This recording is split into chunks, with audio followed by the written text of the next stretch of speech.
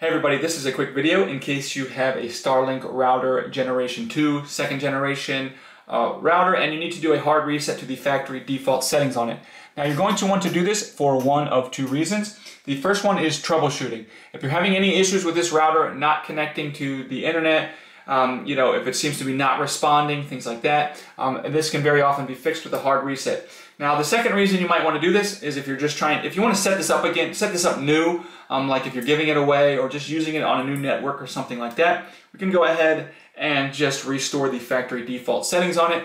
Now there's no reset button on this Gen 2. The way you reset it is you power cycle it 6 times in a quick succession.